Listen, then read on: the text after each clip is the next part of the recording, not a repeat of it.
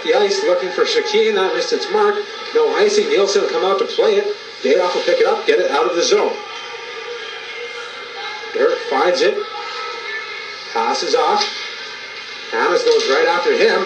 And here we go. Hannas and Dirk are going to square off in the Spruce King zone.